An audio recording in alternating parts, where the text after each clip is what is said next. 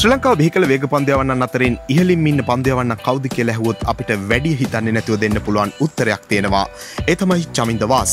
ලසිත් මාලිංග වගේ ක්‍රීඩකයෝ එක් දින තරඟවලත් T20 තරඟවලත් ශ්‍රී ලංකාවට විශාල සේවයක් කළ ක්‍රීඩකින් උනත් වාස් එක යුගයක ටෙස්ට් සහ එක් දින පිටියේ ශ්‍රී ලංකාව වෙනුවෙන් කළ සේවය තාමත් කිසිම වේග පන්දු යවන්නෙක්ට ශ්‍රී ලංකාව වෙනුවෙන් කරන්න හැකියාවක් ලැබිලා නැහැ. 1974 වත්වලදී උපත ලබන වාස් ක්‍රිකට් ක්ෂේත්‍රයේ දිගම නම් තියෙන ක්‍රීඩකයන් අතරින් ඉදිරියෙන් ඉන්න ක්‍රීඩකයෙක්. වර්ණකුල් සූරිය පටබැඳිගේ උෂාන් ජෝසප් චමින්ද වාස් තමයි වාස්ගේ සම්පූර්ණ නම. හැබැයි ක්‍රිකට් ලෝකයේ කවුරුත් හොඳින් දන්නා නම තමයි චමින්ද වාස් කියන කෙටි නම. වාස් ශ්‍රී ලංකා කණ්ඩායම වෙනුවෙන් මුලින් ටෙස්ට් පිටියට එන්නේ 1994 ඕස්ට්‍රේලියා කණ්ඩායමත් එක්ක ටෙස්ට් තරගයකදී. වාස්ගේ පළවෙනි එක්දින තරගයේ 1994 ඉන්දියාව සමග තිබුණු එක්දින තරගයක්. මේ සුපිරි ක්‍රීඩකයා ටෙස්ට් පිටියට සමු දෙන්නේ පාකිස්තානයත් සමග 2009 තිබුණු තරගයකදී.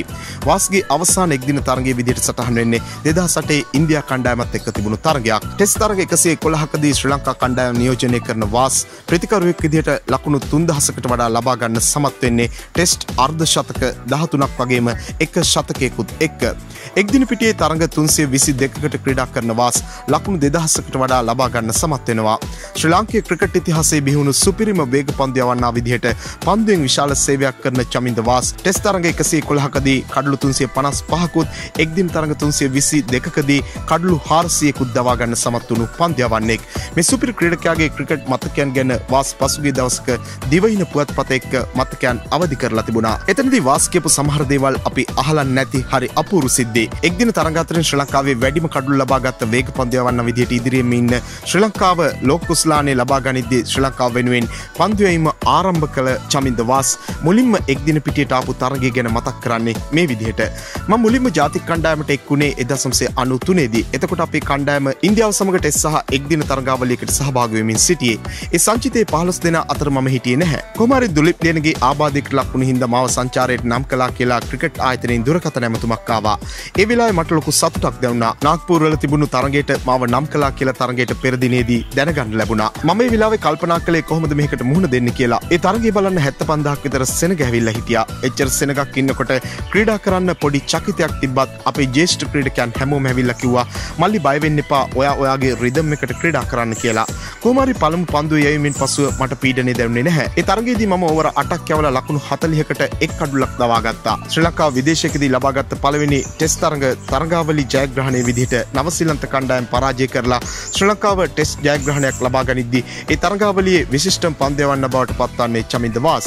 වාස් ඒ විදිහට තරගාවලියේ දක්ෂතා දක්වද්දී ප්‍රතිවාදී නවසීලන්ත කණ්ඩායමේ ප්‍රතිකරුවන් සහ පන්දු යවන්නන් මොන විදිහට හැසිරුණේ කියන දේ ගැනත් වාස්ට තියෙන්නේ හරි අපූර්ව මතකයක්. මේ මතකයන් අතරේ නවසීලන්තයේදී පිටියේ මැදදී මරණ තර්ජන එල්ල වුණු එකත් හරි අපූර්ව මතකයක්. වර්තමානයේ ජනප්‍රිය ක්‍රිකට් විචාරකයෙක් වෙන ඩනි මොරිස් තමයි මේ විදිහට වාස්ට මරණ තර්ජන එල්ල කරලා තිබුණේ. හැබැයි මේ තර්ජන වලට වාස් දක්වපු ප්‍රතිචාරයත් හරි අපූර්වයි. මම හොඳින් පන්දු යවනකොට ප්‍රතිකරුවන්ට ගහගන්න බැරි පාර මට බනින්න ගත්තා. ඒ සමහර දේවල් කියන්නත් බෑ. කේන් රදර්ෆර්ඩ් එහෙම මට ගොඩක් බැනලා තියෙනවා. ඒ වෙලාවේ මට තේරුණේ ඒ ප්‍රතිකරුවන් කොච්චර පීඩනයකින්ද මට මුහුණ දෙන්න කියන එක. නවසීලන්තයේ සමග තිබුණු තරගයකදී ඩැනි මොරිසන් මම බැට් කරනකොට බවුන්සර් පන්දු දෙකක් එක පිට දැම්මා. ඊට පස්සේ මම ඔහුගේ මුහුණ දිහා බලාගෙන ඉන්නකොට මොරිස් මගේ ළඟට ඇවිල්ලා කිව්වා අද මම උඹව මරනවා කියලා. ඊළඟ බෝලෙත් මම උඹේ ඔළුවට දානවා කිව්වා. මම කිව්වා හැබැයි දාලා පෙන්නපන් උඹ බැට් කරන්න වරෙන් එතකොට මම කරන දේ මම පෙන්වන්නම් කියලා. මට මතක හැටියට ওই තරගයේ තිබ්බේ 1995 දී. ඒ අපේ නවසීලන්ත සංචාරය. ඒ සංචාරය තමයි අපි විදේශයකදී දිනපු පළමු තරගාවලිය. වේග පන්දු යවන්නන් සාමාන්‍යයෙන් කෝප ගන්න අවස්ථා අපි දැකලා තියෙනවා. හැබැයි වාස් ගොඩක් වෙලාවට Tamanට එල්ල වුණු පීඩනයන්ට තර්ජනයන්ට ප්‍රතිචාර දැක්වේ පන්දුවෙන්. නවසීලන්තයේදී එල්ල වුණු තර්ජනයට වාස් මොරිසන්ට ප්‍රතිචාර දැක්වේ නැත්නම් මොරිසන්ගෙන් පලිගත්තේ මේ විදිහට. නවසීලන්තයේ පරදිනයක වාව ගන්න බැරිව තමයි මොරිසන් එහෙම ආරවුලකට ආවේ. මොරිසන් බැට් කරන්න එනකොට මම පන්දු යවමින් හිටියේ. මම දාපු පළවෙනි පන්දුවම ඔහුගේ අතේ වැදුනා. ඔහු ඉතාමත් වේදනාවෙන් ක්‍රීඩාගාරයට ගියා. පස්සේ දැනගන්න ලැබුණා ඒ පන්දුව වැදීමෙන් මොරිසන්ගේ අතේ පිපිරීමක් වෙලා සති කිහිපයක් විවේක ගන්න වෙලා කියලා. පාකිස්තානයේ වශීම් අක්‍රම එහෙමත් ප්‍රතිකරුවන්ට හරියට බනිනවා. ශ්‍රී ලංකා කණ්ඩායම වෙනුවෙන් 1996 ලෝක කුසලානේ ජයග්‍රහණය කරද්දී ශ්‍රී ලංකාවේ ප්‍රධානම වේග පන්දු වන චමින්ද වාස් 1999 දී ශ්‍රී ලංකා කණ්ඩායම ලෝක කුස්ලානයට ක්‍රීඩා කරද්දී ශ්‍රී ලංකා කණ්ඩායමේ ප්‍රධාන වේග පන්දු යවන්න විදිහට තමයි කටයුතු කළේ. ඊට පස්සේ 2003 ලෝක කුස්ලාන තරගාවලියේදී ශ්‍රී ලංකා කණ්ඩායමේ සාර්ථක වේග පන්දු යවන්න චමින්ද වාස් ඒ වගේම 2007 ලෝක කුස්ලාන තරගාවලියේ ශ්‍රී ලංකා කණ්ඩායමේ වේග පන්දු යීමේ ප්‍රධාන තුරුම්පුව තමයි චමින්ද වාස්. මේ විදිහට ලෝක කුස්ලාන තරගාවලි වල විශිෂ්ට දක්ෂතා පෙන්වපු මේ සුපිරි පන්දු යවන්න තමන්ගේ ලෝක කුස්ලාන මතක අවදි කරන්නේ මේ විදිහට. මම ගොඩක් ලෝක කුස්ලාන තරගාවලි ක්‍රීඩා කරලා තියෙනවා. ඒත් 1996 තරගාවලියට වඩා අනිත් තරග වෙනස්. අපි ගොඩක් ලෝක කුස්ලාන වල අවසන් මහ තරගයට ඇවිත් තිබුණත් එහිදී පීඩනයක් ක්‍රීඩකයන්ට තිබුණා. 96 දී එහෙම පීඩනයක් තිබුණේ නැහැ. එක්දින තරගයක පළමු පන්දු 3න් කඩලු 3ක් ඒ කියන්නේ හැට්‍රික් එකක් වාර්තා කළ පළමු සහ එකම වේග පන්දු යවන්න විදිහට ඉන්නෙත් වාස්. ඒ වගේම එක්දින ක්‍රිකට් ඉතිහාසයේ පන්දු යවන්නේ වාර්තා කළ හොඳම පන්දු යවීම වාර්තා කරලා තියෙනෙත් වාස්. මේ විදිහට ලෝක වාර්තා අතර තමන්ගේ නම සටහන් කරගෙන තියෙන මේ සුපිරි පන්දු යවන්න ලෝක වාර්තා ගැන කියන්නේ මෙහෙම කතාවක්. අපි කවුරුවත් ලෝක වාර්තා බලාගෙන ක්‍රීඩා කරන්නේ නැහැ. මට මතකයි අස්ගිරියේ තිබුණු තරගයකදී මුරලිට කඩලු 10ක්ම ගන්න අවස්ථාව තිබ්බා. නමුත් මුරලිට 10 වෙනි කඩුල ලබා ගන්න බැරිව ඉන්නකොට නායකයා කිව්වා මට බෝල් කරන්න කියලා. මං කිව්වා බෑ වෙන කෙනෙකුට දෙන්න කියලා. පස්සේ මුරලි කිව්වා මට විකට් 10 ගන්න ඕන නැහැ. උඹ බෝල් කරලා කොහොම හරි ඉක්මනට විකට් එක අරන් දීපන් කියලා. ඒත් මං පන්දුව ප්‍රතිකරුට ගොඩක් එළියෙන් පතිත කළේ. නමුත් ඔහු ඒ පන්දුවට පිට දාලා අවුට් වුණා.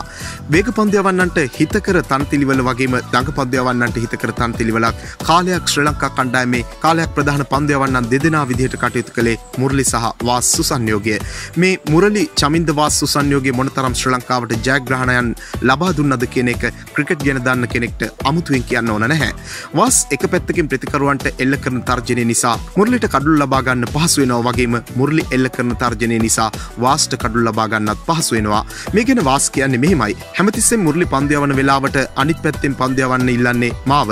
එතකොට එයාට ලේසියිලු ප්‍රතිකරුවන්ට පීඩනය එල්ල කරන්න. වාස් ලබාගත් කඩුළු අතරින් අමතක නොවන කඩුලක් ගැන වාස් මතකයේ අවදි කරන්නේ ඒ කඩුල්ලේ තියෙන විශේෂත්වයක් එක්ක. ක්‍රිකට් ලෝකයේ බිහිවුණු සුපිරි ප්‍රතිකරුවෙක් වුණු බ්‍රයන් ලාරාගේ කඩුල්ල තමයි මේ විදිහට වාස්ට අමතක නොවන කඩුලක් විදිහට වාස් මතක් කරන්නේ. මම ගොඩක් කඩුළු දවාගෙන තියෙනවා. 2003 දී දකුණු අප්‍රිකාවේ තිබුණු ලෝක කුස්ලාන තරගාවලියේදී බ්‍රයන් ලාරාගේ කඩුල්ල දවා ගැනීම මට විශේෂයි. ලාරා මගේ පන්දුවට කඩුළු රකින්නාට උඩ පන්දුවක් ලබා දුන්නා. නමුත් විනිසුරුවේ දැවී යාමක් ලෙස සංඥා කළේ නැහැ. ඒත් බ්‍රයන් ලාරා දැවී ගියා කියලා යන්න ගියා. ඒ තරගයේ දිනන්න ඒ කඩුල්ල ලබා ගැනීම වැදගත් වුණා. මේ සුපිරි ක්‍රීඩකයාගේ අවසන් කාලයේ ක්‍රිකට් මතකයන් නම් ඒ තරම් සුන්දර නැහැ. ශ්‍රී ලංකාව අවාසනාවන්ත විදිහට පරාද වුණු 2011 ලෝක කුස්ලාන තරගාවලියේ අන්තිම තරගය ගැන ශ්‍රී ලංකාවේ ක්‍රිකට් ප්‍රේක්ෂකයන්ට තියෙන්නේ ගොඩක් අඳුරු මතකයක්. හැබැයි මේ ලෝක කුස්ලාන අවසාන තරගයේ අවසානයේ නෙවෙයි ආරම්භය ගැනත් මේ සුපිරි ක්‍රීඩකයාට තියෙන්නේ අඳුරු මතකයක්. 2011 ලෝක කුස්ලාන අවසන් මහ තරගයට මාව නම් කළා. මම ඒ වෙනකොට හොඳට පුහුණුවීම් කරලා හිටියේ. මාව ගෙනියන්නේ අනිවාර්යෙන්ම ෆයිනල් එක ගස්සන්න කියලා කිව්වා. මමත් ලෝක කුස්ලානේ දිනා ගන්නවා කියන හැඟීමත් එක්ක තමයි ඉන්දියාවට ගියේ. ෆයිනල් එකට ඉස්සෙල්ලා දවසේ මම අලුත් පන්දුවෙන් පන්දු යවලා හොඳට පුහුණුවීම් කරලා හිටියේ. ඒ විදිහ 95%ක්ම මම 11 දෙනා අතර හිටියා. නමුත් එදා සවස තිබුණු කණ්ඩායම් රැස්වීමේදී කිව්වා මම ගහන්නේ නැහැ කියලා. මම දන්නේ නැහැ කොයි විදිහට එහෙම වුණාද කියලා.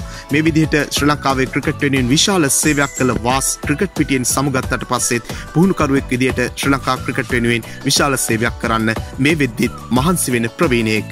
මෙවැනි වීඩියෝ දිනපතා බලන්න අපත් සමග එකතු වන්න. ඔබ තවමත් අපේ channel එක subscribe කරලා නැත්නම් දැන්ම අපිව subscribe කරන්නත් ක්‍රිකට් වලට කැමති ඔබේ යාළුවෙකුට බලන්න මේ වීඩියෝ එක share කරන්නත් අමතක කරන්න එපා. ක්‍රිකට් පිටියේ නැවුම් දෙස් අපිට තවත් අලුත් වීඩියෝවකින් හමු වනතුරු ක්‍රිකට් ලංකාවෙතින් පාට සුබ දවසක්.